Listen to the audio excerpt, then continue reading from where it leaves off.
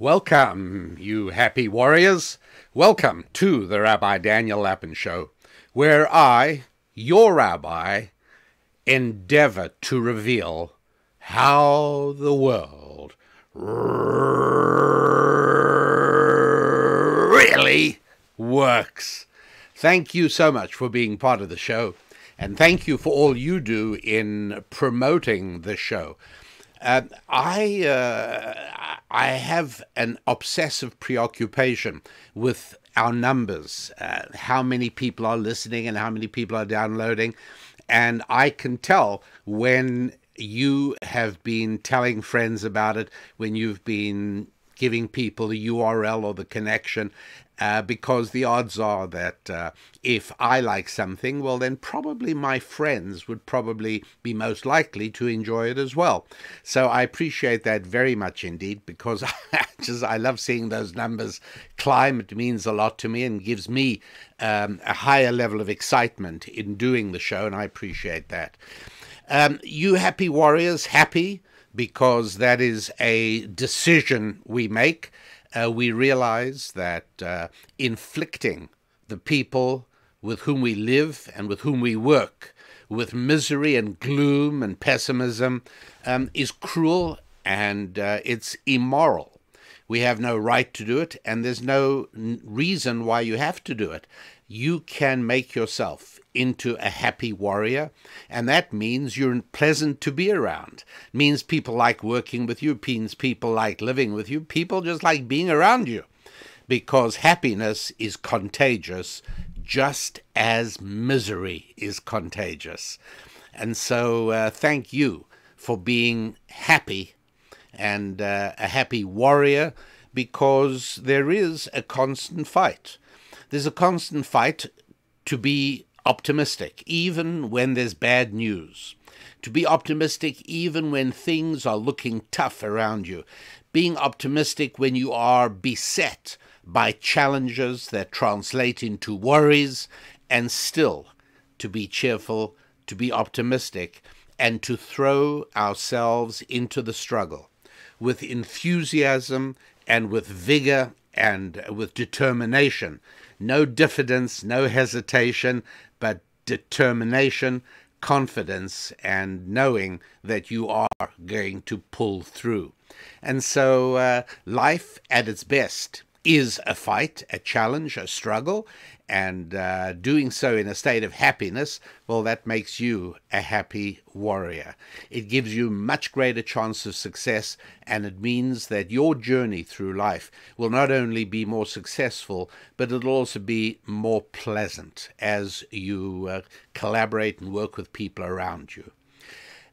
I want to start off with some light material before we go on to some of the heavier stuff. We'll be touching again on China and Taiwan, as I did last week, not because I'm trying to make you miserable, heaven forbid, and nothing could be further from my mind, but simply because I want you to be able to take what comes with equanimity, to be prepared for it, to be aware that these things are happening, and nonetheless to remain focused on your 5 F's. Now, if you're a very new listener to this show, you may not know what your 5 F's are. And that would be a very good reason to go to my website, rabbidaniellapin.com, and you'll get to it right over there. You'll see it. That's what you'll see show up. And look for The Holistic You. That's a free book which we will send to you for you to download. And The Holistic You emphasizes the idea that, number one, nobody cares more about your life than you do, or maybe your mother does, but no one else. You care more about your life than anyone else.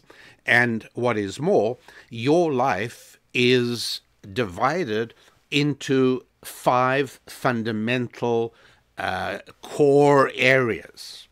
And the way I like to lay them out is on 5 equidistant points on the circumference of a circle. You can draw it. Just put down 5 equidistant points around the edge of a circle. If you are detail-oriented and enthusiastic about geometry, well, there's a way of making 5 equidistant points on a circle with nothing but a compass. And otherwise just do it approximately. And then put in your 5 Fs. The order doesn't matter at all. Your faith, because even those of us who don't know it actually do need faith. You know, it's like somebody who is totally unaware that he needs vitamin D. He's never in the sunshine, doesn't know anything about it. And the fact that you don't know about it, and the fact that the word vitamin D means nothing to you, doesn't mean you don't need it. Your life will be improved if you go on a vitamin D regimen. It's, you know, it's an important thing. You have to have it in your body in the right quantity. Faith is a lot like that. A lot of people don't know anything about faith, certainly don't suspect they need it, even look down on people who have faith, and it's a mistake. I would just recommend you to be really open-minded about this. Put aside all your ancient prejudices, get rid of all your primitive preconceptions, and just try a little of my exercises on faith. It is a huge improvement to the quality of life. So faith is one of the Fs. Then you put down friendship, and then you put down finances, and then you put down fitness, and then you put down family. So those are your 5 Fs: family and friendships, faith, finances, and fitness. And then you might want to draw straight lines between each of the 5 points so they all joined up to each other. And don't be in any way bothered by what emerges. It looks like a pentagram. Oh, the pentagram, the black magic, the dark. Just don't worry about all that superstitious nonsense. It is actually a shape that Leonardo da Vinci used to represent the shape of the human body. It doesn't matter what the shape is, though. The important point is we're trying to show you that each one of your 5 Fs is connected to each of the others. So pop over to RabbiDanielLapin.com and look for the holistic you, and you will have that sent to you very quickly, a crucially important part of maintaining the quality of your life and enhancing it in all those areas. Yes, finance, a very important part of it. So all of that is at RabbiDanielLapin.com. You look for a book called The Holistic You. It's a download, it's an ebook, and you get it. So the reason I talk about China and Taiwan is because it's probably going to be one of the next major geopolitical crises, and I just want you to realize it makes no difference. You carry on with your 5 Fs. You don't get stampeded into a bad action or a foolish action. You don't get intimidated and frightened by the new conditions. All of the 5 Fs can benefit, can advance, can improve, even with a geopolitical crisis going on. And I also want you to be prepared for what will be, as I've explained, breathtaking inaction on the part of the U.S. government. Look, the United States is in a downward trend right now, no question about it. It doesn't bring any of us any pleasure to observe it, but it would be sheer foolishness for us to dismiss that. I saw an article recently in a magazine. I'll tell you the name of the magazine. It was called Commentary Magazine. And there was an article that said, yes, China's getting very strong, but don't you worry, because history shows that democracies always beat totalitarian regimes. And I think to myself, who wrote this? A particularly precocious 9-year-old or an 11-year-old? I mean, who believes that sort of stuff? democracies will always beat totalitarian regimes. Yeah, it's true after the terrors and agonies of World War One and the agonies of World War Two and the massacres of World War Two. Yeah, it's true. The democracies did eventually win over Germany, but they never won over Russia, really. They haven't beaten out socialism. And that's number one. This childlike faith in, oh, democracy will do it. Really? You sure? And in any event, are you also confident that America is indeed a functioning democracy? I don't think so. The notion that we're one nation under God and that we resolve our differences with ballots, not bullets, it's all very nice, but it isn't true. I mean, just look at the way that differences are being resolved on the streets of major cities since last summer, and since the since the trial of the policeman in Minneapolis, Derek Chauvin, and his being found guilty, and then soon the verdict will be. And yeah, no, we don't agree on anything. The way justice is supposed to work is not that the mob says, we want justice, no peace. And what they mean by that is probably the death penalty or something like, something close to that. So, no, they don't want justice. They want it to come out their way. A functioning democracy right now? I don't think so. Corruption at all levels, a deep state, half the country having no confidence in the outcome of the 2020 presidential election. No, we're not a democracy. And if we were, that is what will beat the totalitarian regime such as China. No, that's simply not true. While America continues to bleat and babble about climate change, China, as I've told you, builds a new coal-fired power station every day. Between 300 and 400 a year are opening up. The numbers are absolutely incredible. A few weeks back when I did a show on Bitcoin, I told you about the relative aluminum production capacity of America and China. I'm sorry, my friends, but those are the numbers that matter, not vapid nonsense like, oh, we're a democracy and democracies always win. I mean, what nonsense. And so, sorry, Commentary Magazine. I've been a subscriber for a long time, but I don't think I'm going to be continuing. That's just silliness. And look, you've got a lot of very good writers and a lot of excellent articles, but that's a waste of time and money to put out an article like that. Democracies will always win? No, not even close to it. So why am I telling you all that? Because I just want you to know why I do talk about China and Taiwan, and why I will talk about China and Taiwan. And then I also want to tell you about a French diplomat, a remarkable man called Alexis de Tocqueville. And he wrote a wonderful book called Democracy in America. And people quote it all the time. There are also fairly popular quotes said to be from there, but which I've never found in the book. But Democracy in America is a good book, and 2 volumes written by Alexis de Tocqueville. While he was in the middle of writing that, he wrote another small book. He wrote it essentially about the welfare industry. He wrote it about poverty. He called it pauperism. And he said, what happens when a country builds an administrative structure to take care of the poor? It is one of the most amazing things I've ever read. It's short, it's like 75 pages. Short thing to read, Pauperism, and I'll tell you more about that. That was written in 1835. And it is frighteningly prescient.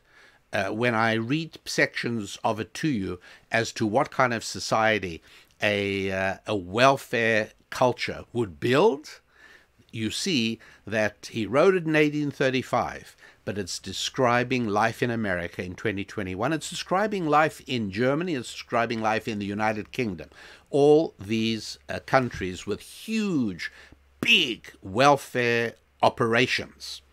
And he also asks a wonderful question, which is, why do we find so many more of the population on welfare in successful countries, I was going to say democracies, like the United Kingdom and like the United States, than you do in, shall we say, Ghana? I mention Ghana just because it's a country I've come to know and like. And in Ghana, there's no huge welfare industry. You don't find large portions of the population sitting home and getting paid money by the state, which is like saying out of tax money, which is like saying by their fellow productive citizens. So why is it Bangladesh doesn't have a huge welfare population receiving what they want in order to live from their fellow citizens? But United Kingdom, Sweden, United States, very large proportion of the population is on welfare. So he asks this question back in 1835, does de Tocqueville, why is it that successful countries that have created wealth seem to have a bigger welfare population, a bigger population of the poor? All right, those are some of the things that we're going to look at. But let me start off talking about a name you know of, and I'm going to point out that he was Jewish, particularly because, although I don't think he was an exemplary person and he shouldn't be anyone's hero or anything like that, but he was Jewish, and because I speak a lot about Jewish principles of wealth creation, I talk a lot about money and finance through the lens of ancient Jewish wisdom, I would like to point out some of the things that this man did. His name was Joseph Pulitzer. You've heard of the Pulitzer Prize for journalism and art and music and so on. Well, a great idea when he set that up as part of his philanthropy. And I think it was after he passed away, it was set up according to his will. It was a great idea. But today it's just become another way of giving medals to leftists, right? To unrepentant secular socialists. That's for the most part what the Pulitzer Prize has become. Doesn't matter. It certainly wasn't the way he planned it. But I tell you about Joseph Pulitzer because I want to tell you about a remarkable woman who worked for him as a journalist in one of his publications, the New York World. It became one of the most successful newspapers in the whole world. But let's start off with Joseph Pulitzer, who born and grew up in Hungary.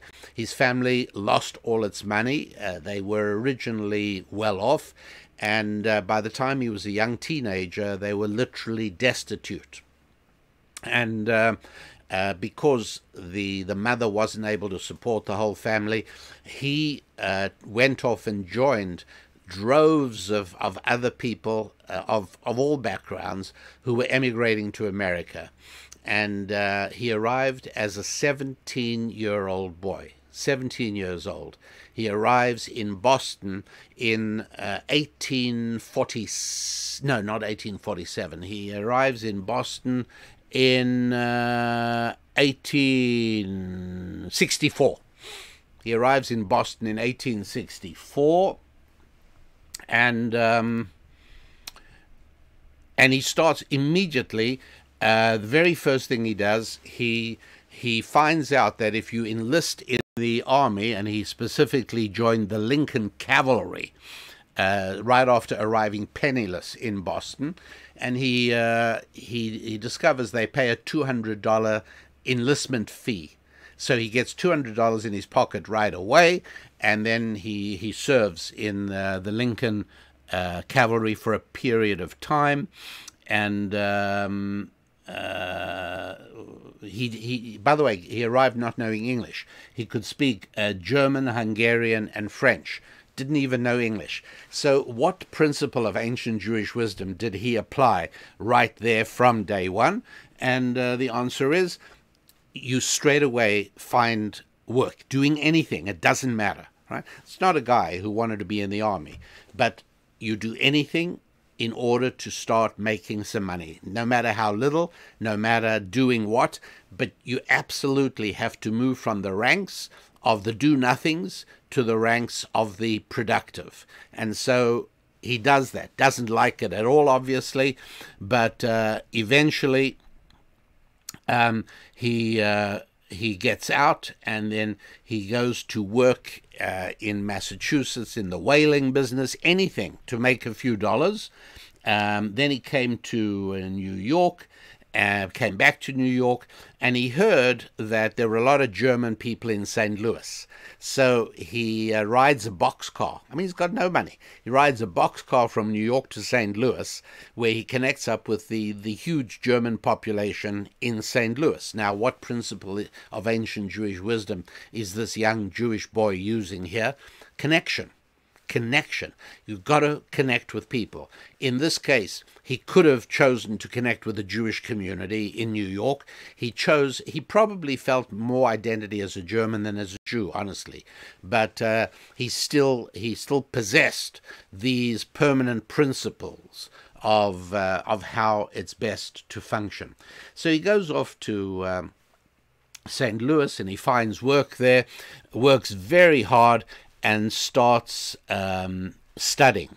Okay, that's the third principle of ancient Jewish wisdom. Self-improvement. Develop new knowledge, develop new abilities, develop new skills. And he actually studies law by himself, sitting in the library after work every night.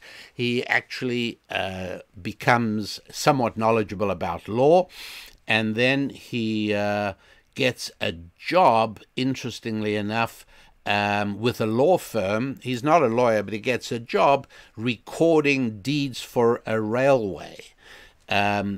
Jay Gould is building railways across the country, and they need to record the deeds in every county that the railroad is passing through. So it's grueling, laborious, repetitive work. It didn't matter to Joseph Pulitzer. He worked like anything. He really, really worked. And these people are so impressed, and he's building connections, and they like him, and they trust him, and so eventually they help him actually become a lawyer. What is interesting is what they used to call him, and I'm just telling you some stuff from Wikipedia, which is fairly accurate in this case. He used to work 15 to 18 hours a day. Right? He was well known to be the hardest worker around, and they used to call him Joey the German and Joey the Jew. Just goes to show that even though Pulitzer himself probably identified more as a German than as a Jew, you can never escape your Jewish identity and your Jewish heritage. It just doesn't happen. So as much as he may have wanted to, and I do believe he did want to escape his Jewish background, he was known as Joey the Jew, sometimes Joey the German, but he was known as the hardest working guy around. Anyway, jumping forward, and he's saving money, he's accumulating money. That's the fourth principle of ancient Jewish wisdom that Joseph Pulitzer is employing. He's straight away. He's not sitting around doing nothing. He's working right away. He accumulates money, he improves himself, he acquires added qualifications and added skills, and he connects with other people and bonds with other people and becomes liked and known and trusted by other people. And he then takes his money that he's accumulated, and he starts buying magazines and publications, and he buys something called the New York World, which at that time he bought it from Jay Gould, by the way, the railway guy for whom he had earlier been doing, indirectly, he'd been doing legal work. and Jay Gould imposed very. I mean, he really Pulitzer desperately wanted to get into the newspaper business, and Gould asked for over $500,000, which was a huge sum for the paper. As well as he's got to keep the current staff. He can't get his own staff. And he was very frustrated with this, but he felt pressured and against the wall, and he was willing to accede to those terms. And now we come to the last point of ancient Jewish wisdom, his wife. He married and worked on his marriage, and it became a fantastic partnership. His wife's name was Kate, and she said to him, don't do it. Go back to the negotiating table. Jay Gould wants to sell, otherwise he wouldn't have been talking to you for this long. And he's assuming he can get all his terms. Just put your back against the wall and saying it's not happened. He listened to Kate and got the paper for how much? 300 and less than 350,000 instead of more than $500,000. Plus, he retained full freedom in the selection of the staff. So he basically won and was able to do his paper as he wished. Now, at this time, the paper had a relatively small small circulation, but Pulitzer felt confident that he'd be able to build up the circulation, and he did. It went from 15,000 to a huge number. Shall I tell you exactly how much? It started when he bought it. It was about 15,000 readers, and by 3 months, it had gone to 40,000 readers. It's incredible. And then it went to 600,000 readers.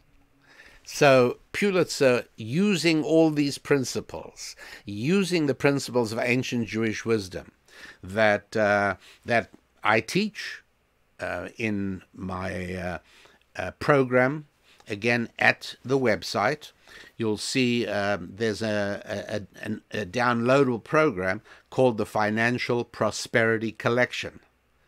Right, you can download it right after the show, and you just go to rabbidaniellapin.com. Financial Prosperity Collection. It's an online downloadable program, and 10 lessons, 10 video lessons. 10 video 1-hour lessons in applying the principles of ancient Jewish wisdom. And it's beautiful. I love seeing examples such as Joseph Pulitzer deploying these principles so effectively and building himself up a huge empire. Anyways, I tell you about Joseph Pulitzer because I just want to tell you an interesting story which has a picture of how things have changed. We're jumping forward, right, from when he bought the newspaper. When did he buy the newspaper? Did I tell you the date in which he bought the World? About 1883, 1884 is when it was. Yeah, at any rate, about there. In the 1880s, the early part of the 1880s, Pulitzer goes ahead and buys the New York World.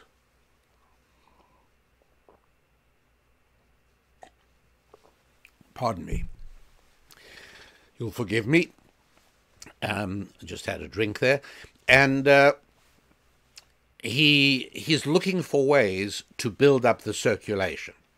So this is just at the very beginning of women being in the workforce. And he has a young woman, she's 23 years old, on his staff. Her name is Nellie Bly. That's not her real name, that's her pen name, and there's a reason for that, but that's not part of this story. And she proposes to him, here's a way to build up circulation. What we do is you send me. And she starts saying, I've just finished reading H.G. Wells' wonderful book, Around the World in 80 Days. And by the way, wonderful movie. You're looking for a movie you can show with your young kids that everybody will enjoy. around the world in 80 days. David Niven playing the hero Phileas Fogg, and you got to watch it to the end because it has a surprise ending, and it's a wonderful movie. It's been, it's an old movie, but then, as you know, I would never recommend for you. I don't often recommend any movie that is newer than the 1960s, right? The early 1960s. That's when things began to go downhill in almost every area in America. So Nellie Bly suggests send me a lady journalist to go around the world in 80 days, and I'll send back dispatches regularly. So would you believe it? They go for it.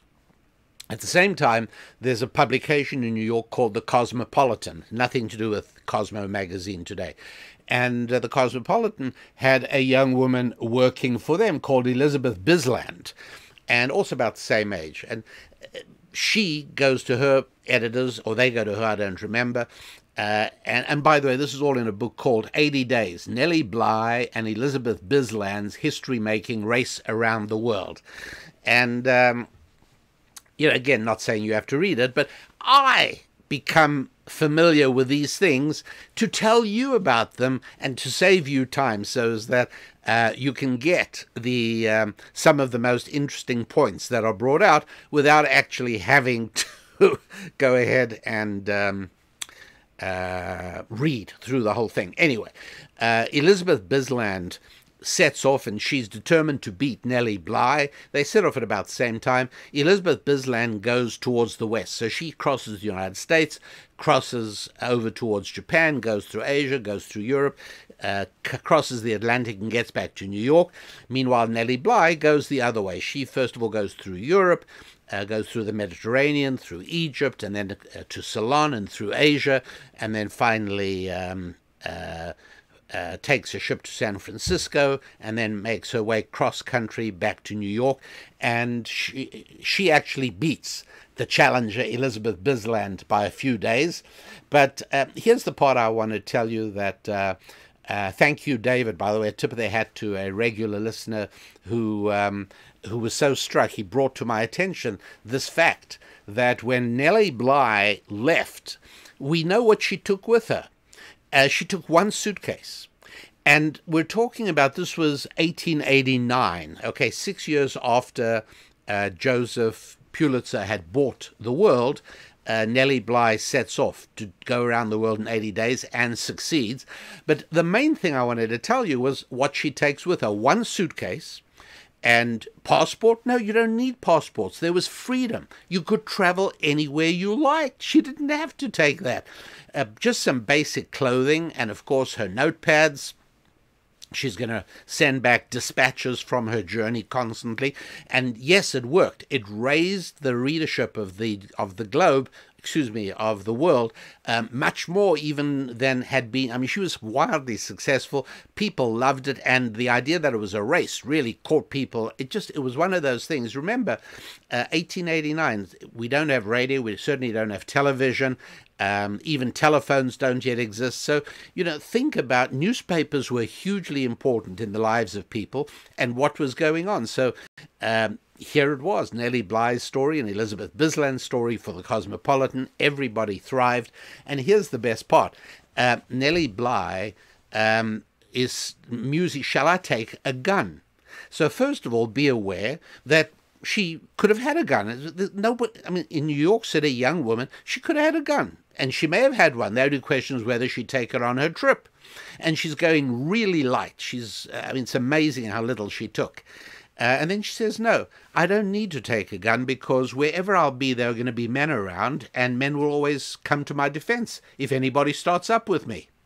How's that, my friends, for a picture of how America has changed? No, how the world has changed. It's not that long ago, is it? 1889. So 130, 140 years ago. And we talk about freedom today and the Western democracies and so on. 1889, a young woman could travel around the world confident that men would take care of her and that she could have taken a gun, but she decided not to, and she didn't need a passport. That is what it was like. In 1965, I think it was, there was a very big, it might have been a bit earlier. It was in the early 60s, maybe, I'm sorry, I should have checked this before, and it doesn't matter. If you're interested in the date, you can find it out. But somewhere in the early 1960s, there was a huge power outage in New York. And New York was dark the whole night. There was no electricity, and no rioting, no looting, no crime, no rise in crime whatsoever, as recently as 1963, 4, 5, somewhere there. Nothing. By 11 or 12 years later, in 1973, was it? There was another power outage, the same kind of thing, where the huge power outage, and not only New York City, but part of New York State went dark, but the whole of New York City did, and it was a night of terrifying looting and crime and destruction and assault, murder. You know how I always talk about everything changed in the early 60s? I like saying 1962, but I mean, obviously, epochs don't change on a day or even on a year. But it was a period, right? Say 1960 to 1970, maybe 1965. During that period, huge changes in America, mostly revolving around the elimination of a faith-based view of the world. That's what vanishes. Up till that point, America sees itself as largely a Christian nation. Doesn't mean everybody was a Christian, but everyone agreed that Judeo-Christian values informed society. People try to make decisions on that basis. They didn't make their decisions based on sentiment. They didn't make their decisions based on what they felt like doing. They built their decisions on values, on the enduring values that was part of what being an American was all about. And that vanishes and goes away, and everything starts deteriorating in this amazingly short period of time. So these two power blackouts really give you a very good example of how they bracket this period of change. Something else that happened is that, talking about Nellie Bly, working in 1889, for the World newspaper, and Elizabeth Brisland working for the for the Cosmopolitan. But round about that time, there was a restaurant that began for working people in New York. It was called the Exchange Buffet. And the way it worked was that you went in and you could take whatever you wanted to eat from the shelves. It was a sort of self-service. And each item had a price next to it.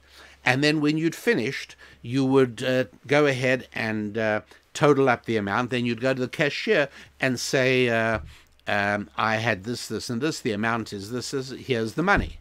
It was on a system. If I tell you that, what year do you think Exchange Buffet went bankrupt and out of business?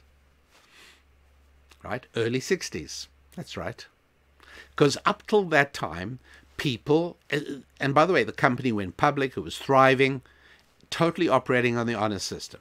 Come in, have a quick lunch, working guy, got to get back to whatever you're doing, and you just grab the food you like, you stand at a table, standing tables, you eat it, and then you total up how much you eat, you go pay the cashier. But you could have eaten anything and told the cashier anything, but nobody did.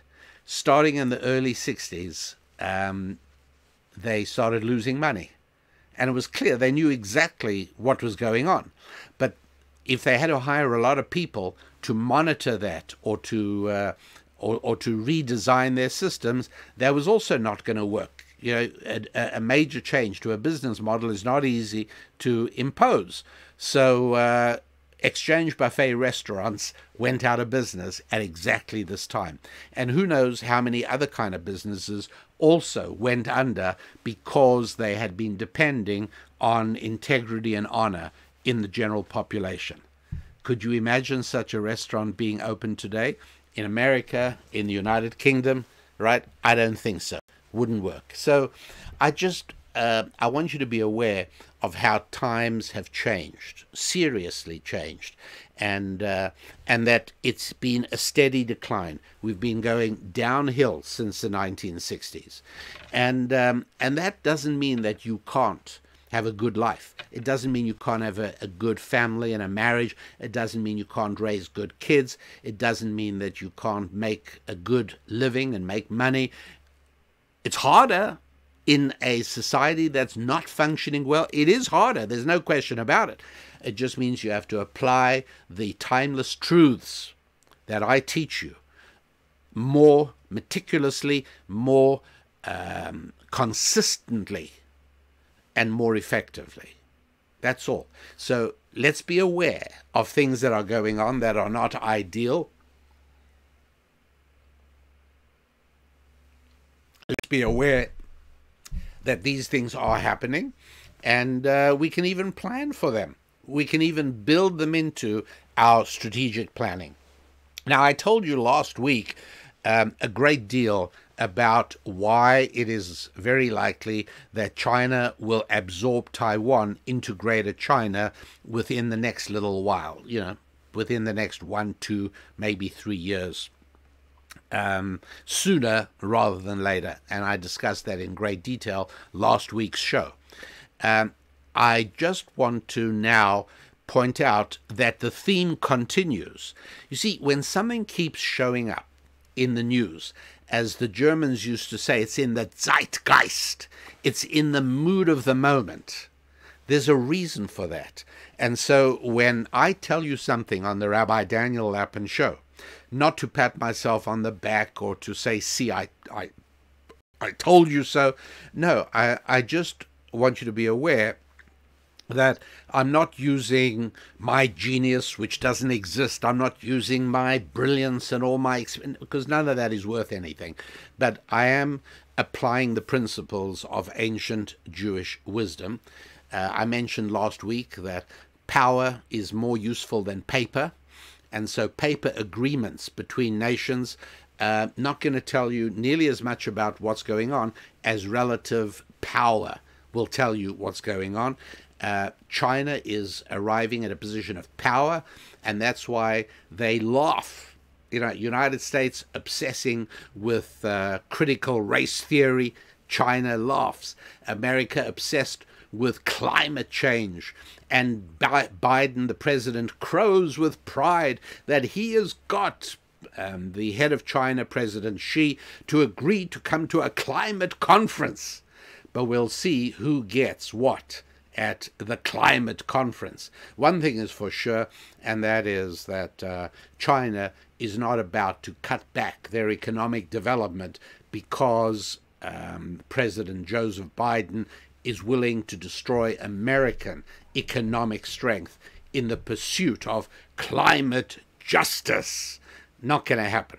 So I would to just tell you a little bit about the sort of things that have been showing up, if you don't mind, if that's all right, because that will help to show exactly what's going on. So let's look at again, I'm grabbing two papers, all right? There's a lot of this stuff. This is Wall Street Journal, Thursday, April 22nd, 2021. And here's the story, okay? China's fishing fleet powers Beijing's global ambitions. See, so even something as innocuous as, hey, let's go fishing, in China, nothing is innocuous. Everything is focused on building China into the dominant force for the coming century. Be clear about that. So let me read you a little bit of this story. And I'm just jumping from place to place. I'm not going to go through the whole thing. But the Chinese fishing fleet is helping the country stake out a bigger presence at sea. So you thought that the fishing fleet is just about fishing. It isn't. They may be fishing, but they're also helping the larger purpose of China's growing dominance. So the Chinese fishing fleet is helping the country stake out a bigger presence at sea, including by building a worldwide network of ports. The vessels can be twice as large as a naval patrol boat, at an average of about 200 feet long. That's a pretty big fishing boat. Fishing crews have helped establish island settlements in waters subject to territorial disputes with neighbors.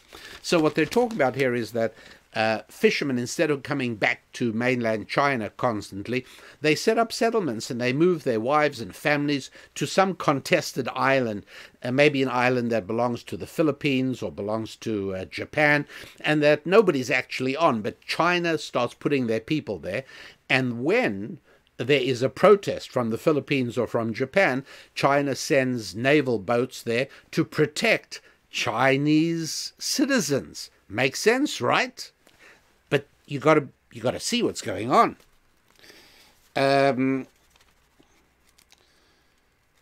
China is operating about 17,000 fishing boats outside their own territorial waters. 17,000. Let's move to page 812.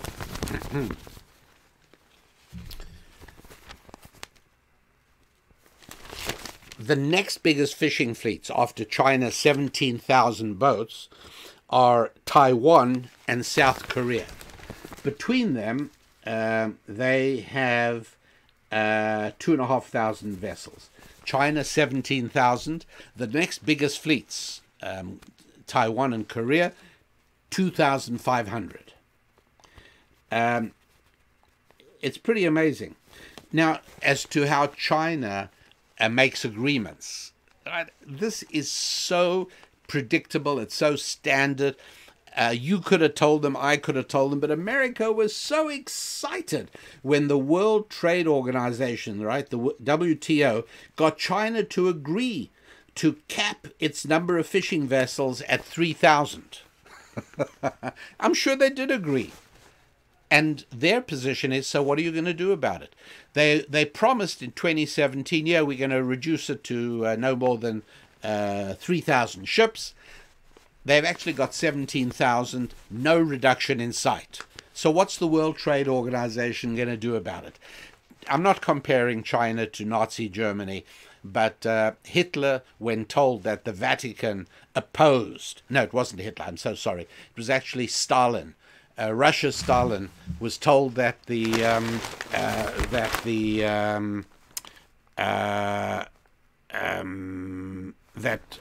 his name,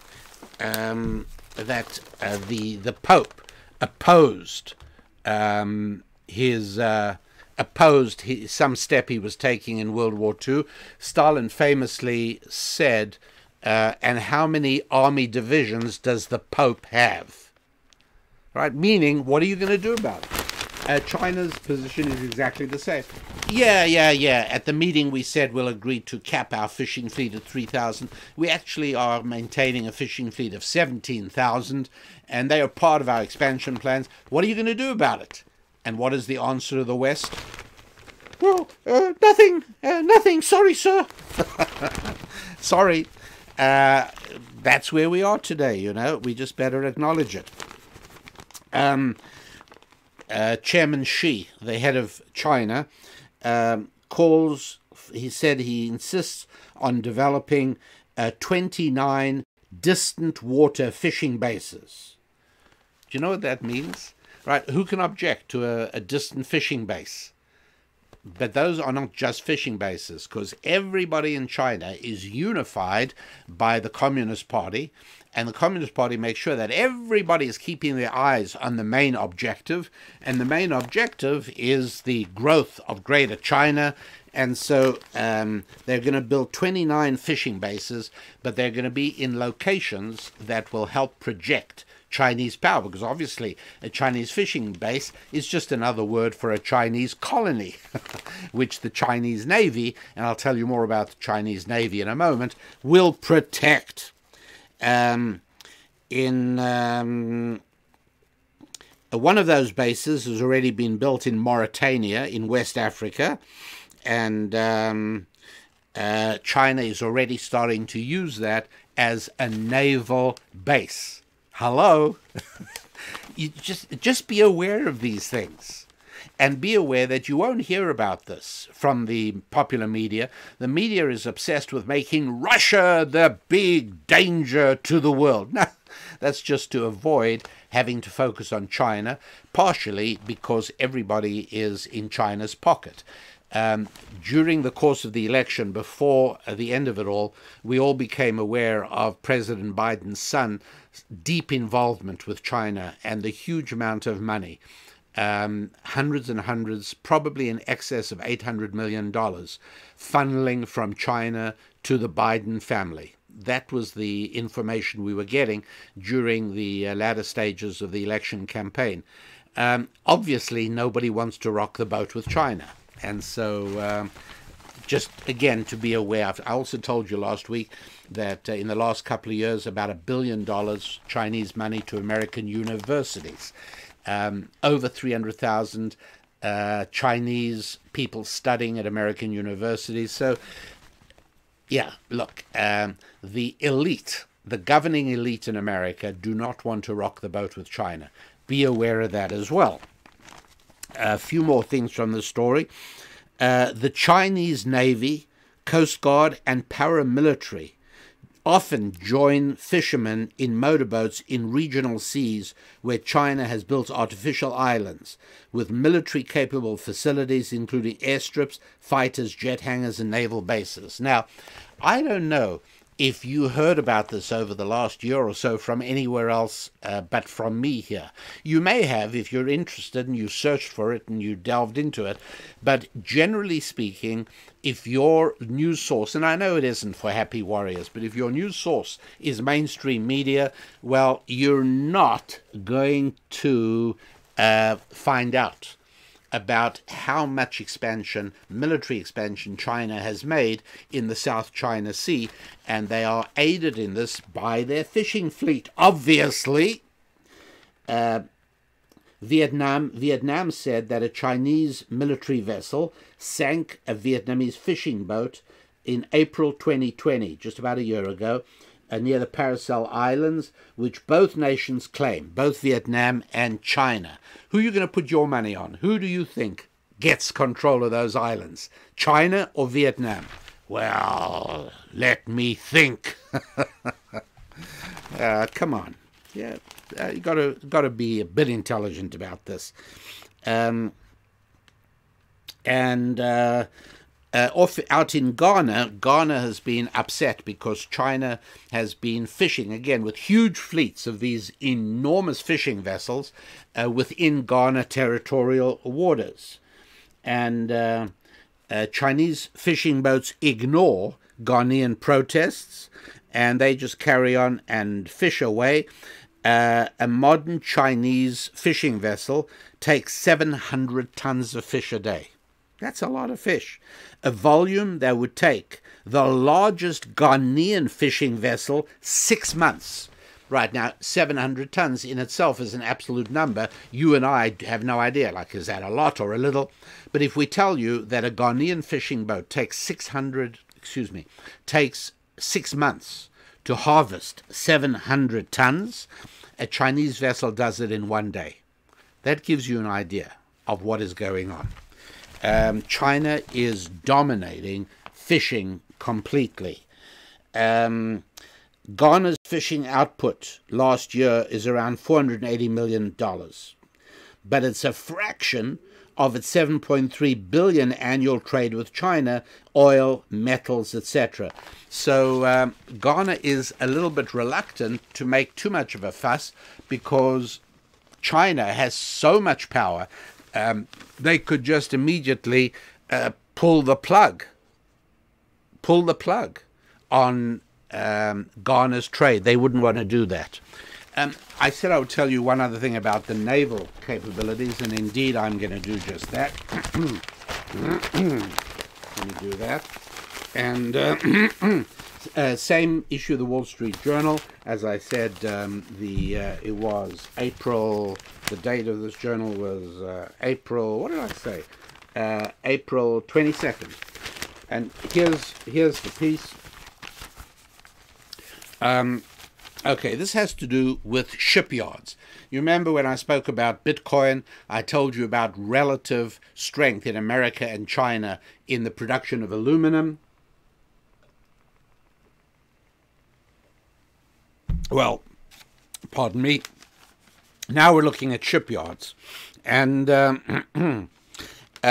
for years, I'm quoting from the Wall Street Journal, for years there's been a consensus that the U.S. Navy should grow to 356 ships. At the moment, it doesn't have 300. They need more than 350. They don't have 300. So, but for that, you need shipyards to build and maintain the vessels.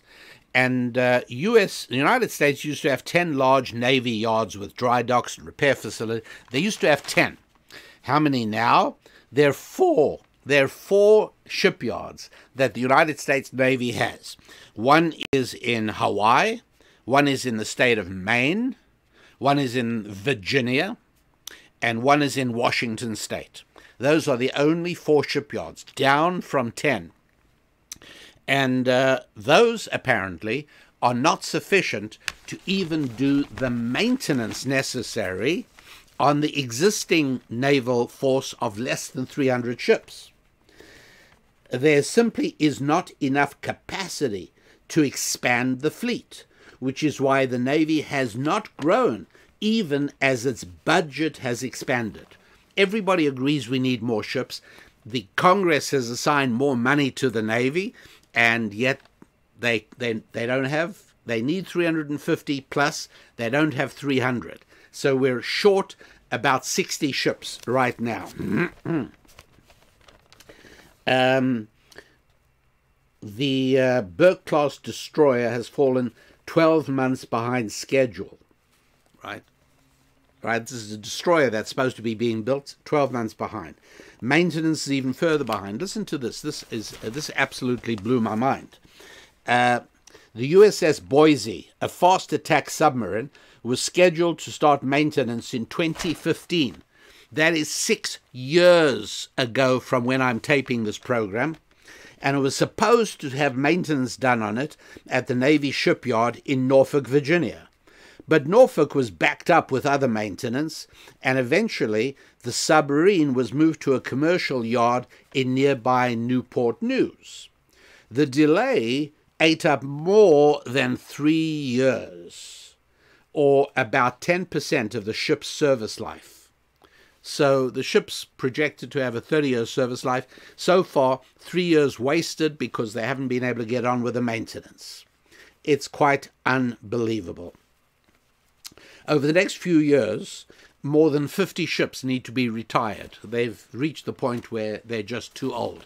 So now we are at about 350 ships that we have 296 ships. We don't have 300. It's going to go to 250. And what we really need is more than 350, with absolutely no chance whatsoever of building them. Now, most of the global shipbuilding is in where?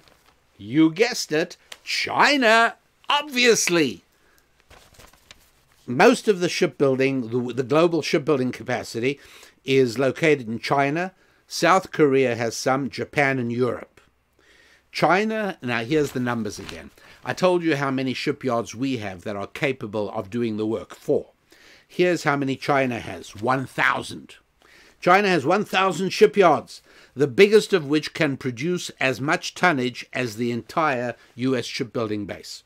So only one out of 1,000 shipyards in China has the capacity of all the American shipyards together. Now, it doesn't mean that all of the shipyards in China are the same size, but it gives you an idea of how out of balance things are right now. So when I talk about America being in decline, I say it sadly, but at the same sense, I'm not going to be silly and I'm not going to lie to you. Oh, don't worry, we're a democracy, so we're always going to be okay. No, it doesn't exactly work that way. Economic power industrial power, military power actually matter, and they matter a great deal. By the way, I should also tell you that, in my view, Hitler could easily have won World War II. All he had to do was stop early, and he would have had huge additions to his territory. He would have had Czechoslovakia and Austria and Poland. And the Western democracies would have been so happy to cease the war that, were it not for Churchill, had Hitler reached out and said, you know what, let's have peace, I don't think Churchill would have been able to stop the outcry for peace.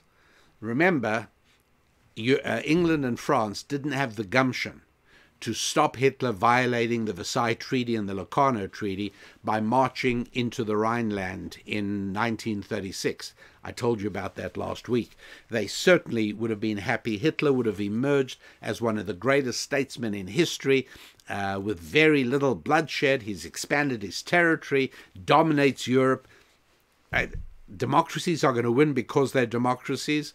Please, my friends, above all, let's try and study together how the world really works, okay?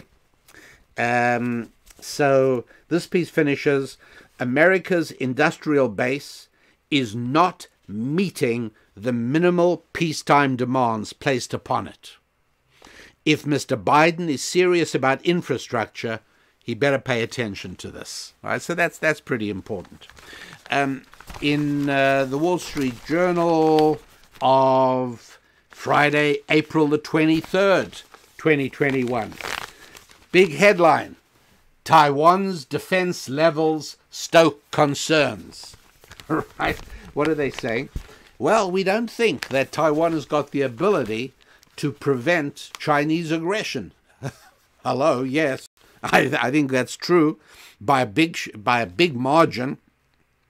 Right, so, or again, this article makes absolutely clear, please, Taiwan, don't for a moment think that the United States is going to come to your assistance in the event of Chinese aggression. Not going to happen. China has about 100 times as many army personnel as Taiwan. 100 times! And China's military budget, 25 times larger than Taiwan. That kind of tells you, doesn't it? What's there to talk about? Treaties? Paper? Promises? That's not how it works. General Lee Hsi-min, chief of the General Staff of Taiwan's military until 2019, says, from my perspective, we are really far behind what we need. It's impossible. They can't possibly get what they need. They can't achieve military parity with China. It's impossible. Secretary of State Antony Blinken. I love that name because, as I've said before, we'll see who does the Blinken when the mess hits the fan. And Secretary of State Antony Blinken said this month, the U.S. was committed to ensuring Taiwan has the ability to defend itself. Do you hear that? Like, what exactly does that mean? Antony Blinken declined to say what the U.S. would do if China attacked Taiwan. Yeah, I don't blame him. Of course he had declined to explain what America would do, because it would be very embarrassing to say zero. Anyway, this is a major story in the Wall Street Journal. Taiwan's defense levels stoke concerns. Let's see, is there anything else here that you need to know about? Let me just see. The annual...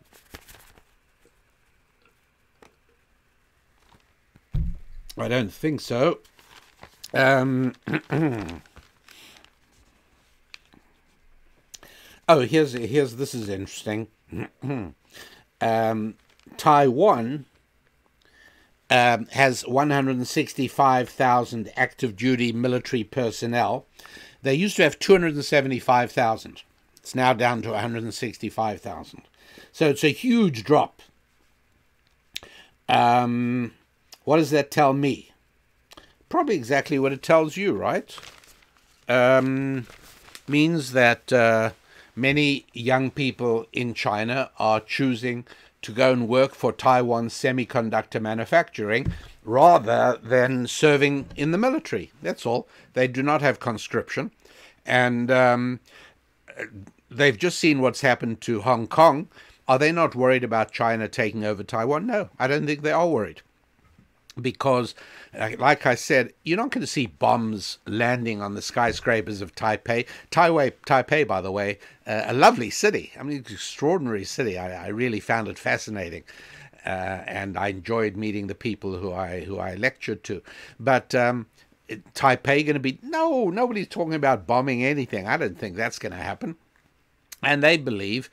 I had a chance to speak to a Hong Kong businessman. I met with him on Tuesday of this week, and we had some business to attend to. And then I asked him afterwards, please tell me what's happened to the business community in Hong Kong. And he told me something very interesting. He said, nothing's changed.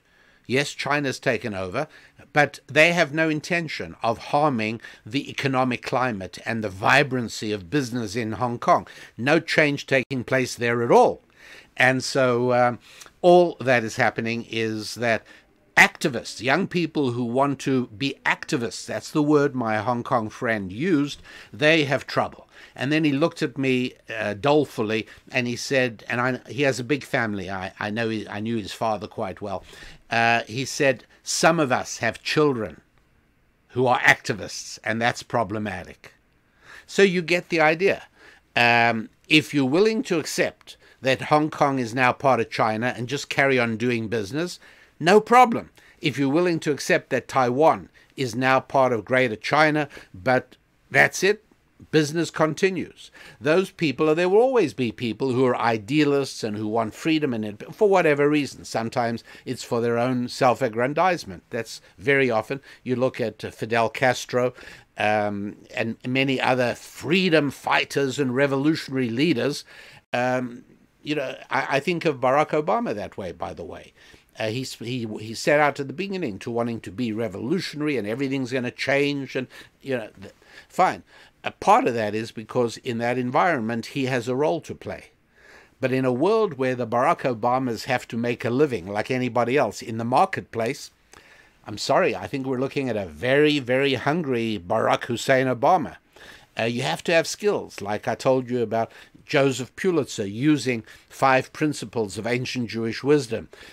You've got to be able to provide something for other people that they can't do for themselves. Anyway, that's pretty straightforward. I said that I wanted to tell you about... All right, I'm going to do this quickly because I don't want the show to be too long. But we're going to talk about Alexis de Tocqueville, and the name of his little book is called Memoir on Pauperism. And this, by the way, is something, this is a book that when I tell you a bit about it, you'll decide if you want to own this book. I certainly believe it's worth owning, and you might as well. Here's just a little quote from the book, and I'll give you more. Any measures that establish legal charity on a permanent basis and gives it administrative form, right, setting up a welfare department, thereby creates an idle and lazy class living at the expense of the industrial and working class. Did you just hear that?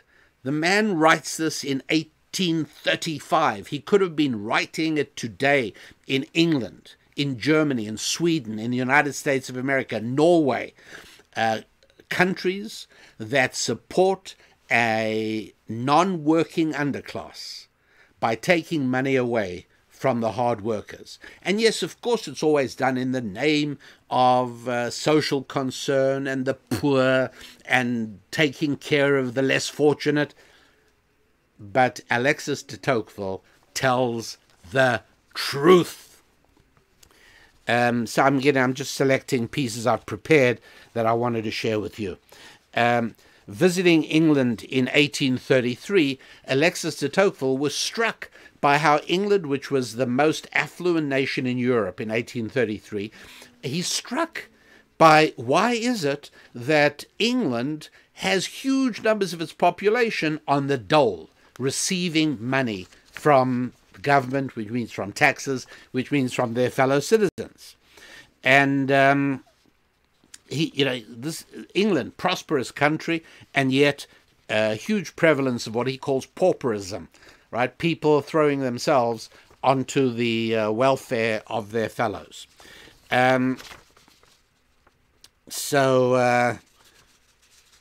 He says Alexis de Tocqueville, let public welfare open 100, 1,000, make as many welfare organizations you like, they will all be filled, and they will all remain in society.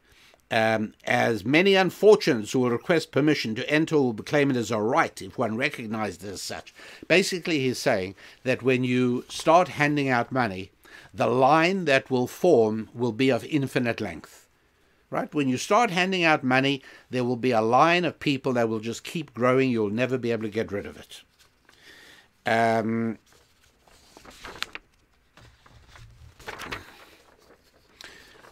So in his book, he starts out by studying human history to figure out why is it that what he calls pauperism, basically people who are willing to basically not take care of themselves and throw themselves onto the mercies of their fellow citizens. Why is that arises more in the advanced industrial societies rather than in relatively backwards agrarian? And sure enough, right, in Bangladesh, nothing like, there's not a welfare class. In Ghana, there's not a welfare class. But in the United States, United Kingdom, France, Norway, Sweden, huge welfare class, right? He says, well, when you create a welfare administrative bureaucracy, it will always have work to do. The number of people coming to it will always grow. So how else should people be taken care of? He says, privately. Individuals and churches and private organizations, because those people look after their money. And they make sure it's not being wasted. And they will do everything possible to make sure the recipients do not become permanent recipients. It's so true. You can't go wrong with this stuff. So he says that one of the reasons is that in an industrial society, there are all kinds of goods and services that are being made available that not everybody can have, because equality is an inevitable condition of freedom, right? Right? When we give people freedom, then we also give them freedom to be diligent and to work and to apply the biblical principles of wealth creation. We also give them freedom not to do that. So basically, God's deal with his children is that I created angels, and they operate on a spiritual plane, and they operate on being pre-programmed. Think of them as robots. They're pre-programmed with everything I want them to do, says God. Then I created animals, and animals operate on instinct. In a way, they have a program in them, and they operate according to that. Angels don't have choice about what to do. They have to do what God wants them to do.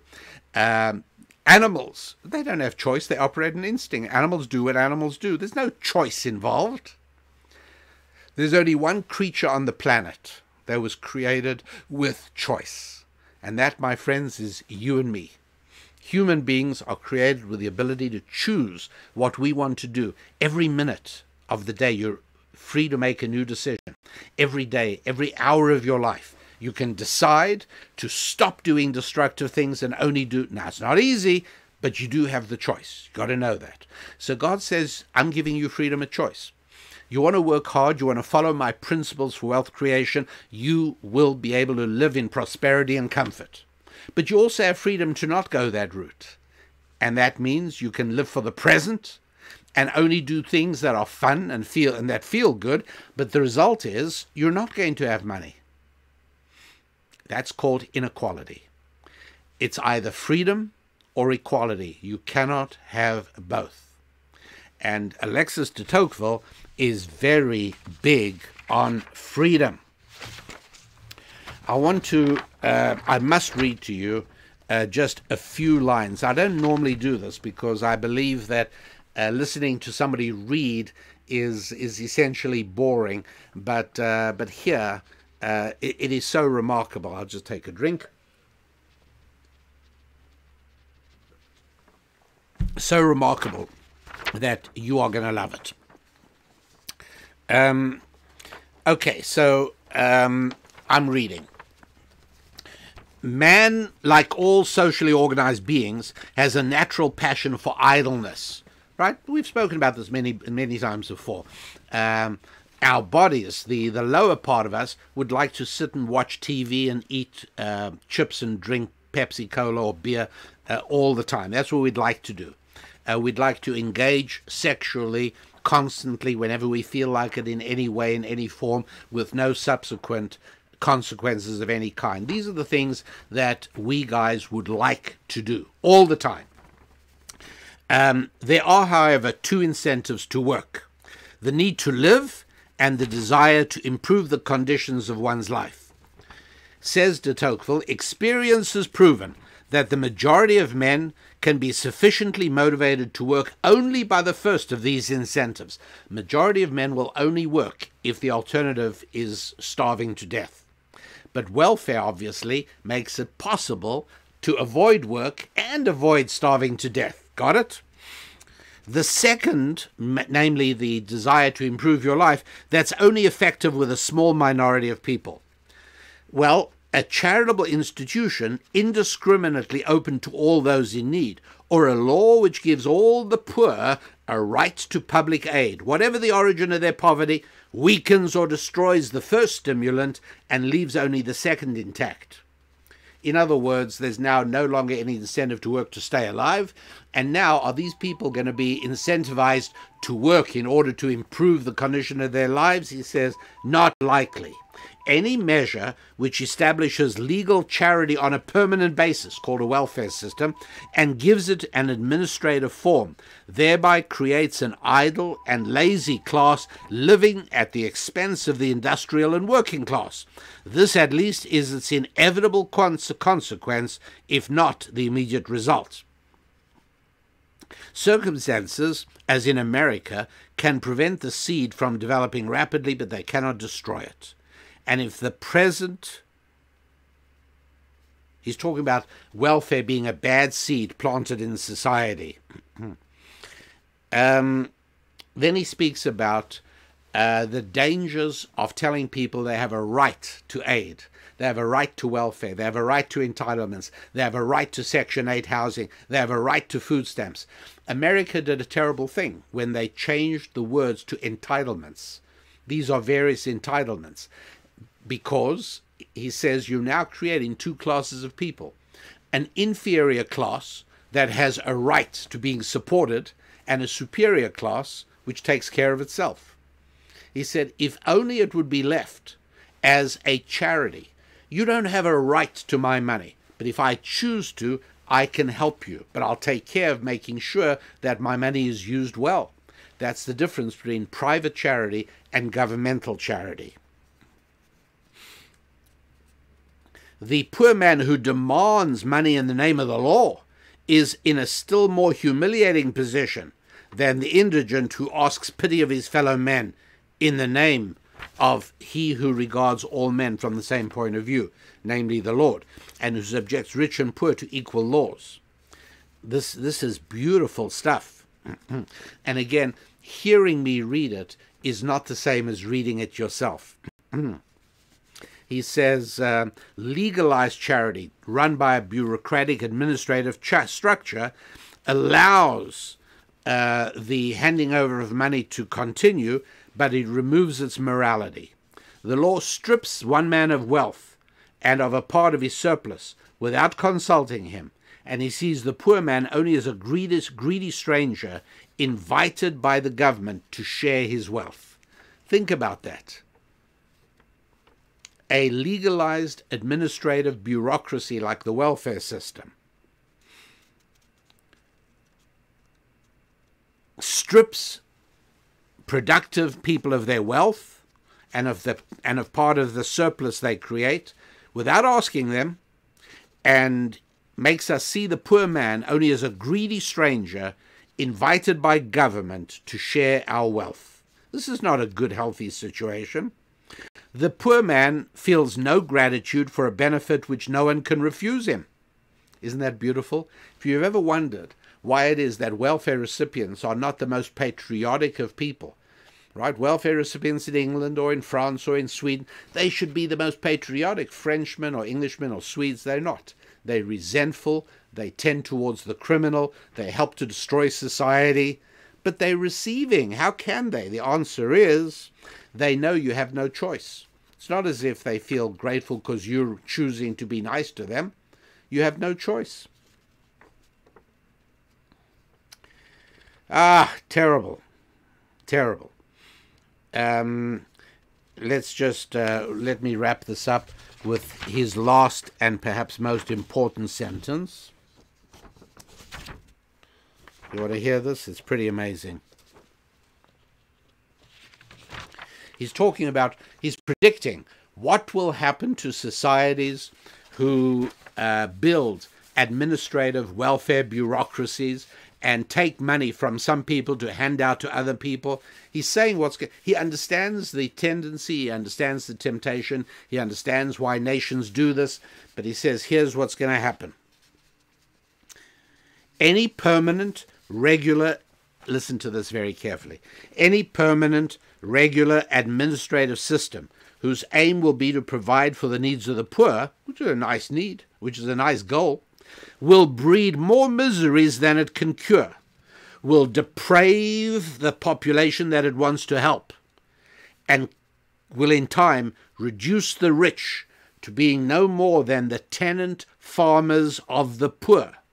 It will dry up the sources of savings, will stop the accumulation of capital, will retard the development of trade, will benumb human industry and activity, and will culminate by bringing about a violent revolution in the state, when the number of those who receive welfare will have become as large as those who give it, and the indigent, no longer being able to take from the impoverished rich the means of providing for their needs, will find it easier to plunder them of all their property at one stroke than to ask for their help. My friends, you'd have thought that Alexis de Tocqueville was living in Minneapolis 2021. You'd think he was living in Birmingham, England. You'd think he was living in the towns of Sweden and Norway and France that are dominated by recipients of welfare. Please allow me to wrap up today's show a little bit later than I wanted to, but nonetheless by reading that last paragraph one more time from Alexis de Tocqueville, who is writing in a book called Memoir on Pauperism. Any permanent, regular, administrative system whose aim will be to provide for the needs of the poor will breed more miseries than it can cure, will deprave the population. Well, what would you call the recipients of welfare in England today? Not depraved?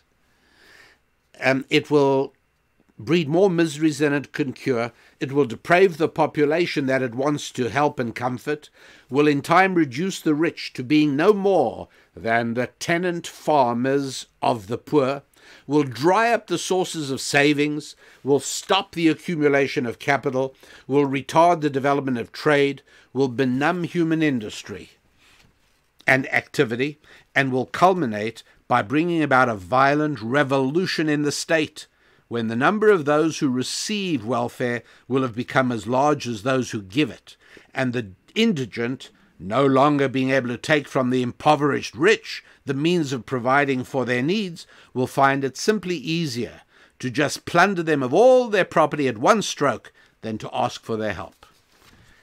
My goodness, that is just about where we are. And when did the entire welfare industry launch and become the monster that it is today? Yeah, that's right, the 1960s. Early 1960s is when it all began.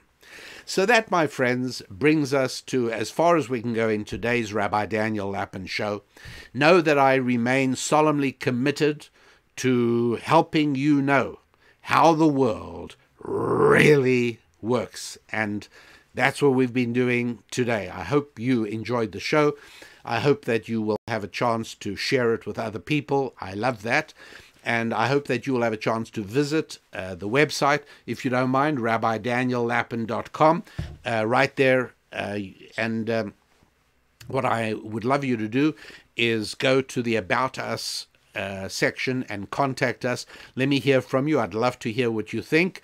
Love to know what your response is to some of these ideas and how you're dealing with things.